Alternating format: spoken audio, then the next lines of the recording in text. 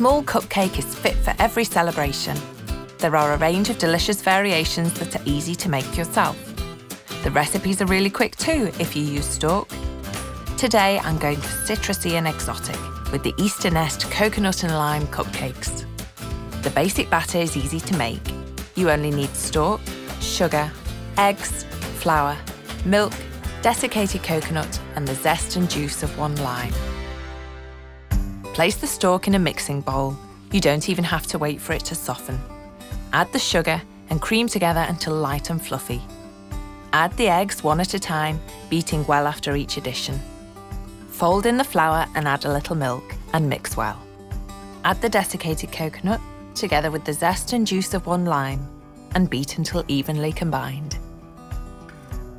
There, the basic batter is already done. Line a muffin tin with 12 cupcake cases. Divide the mixture between the 12 cases.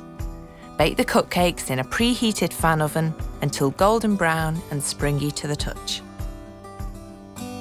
While the cupcakes cool down, you can make the nests. For this, you need white chocolate, cornflakes, coconut, jelly beans, shards of toasted coconut, and the zest of 1 lime. Melt the white chocolate over a pan of simmering water.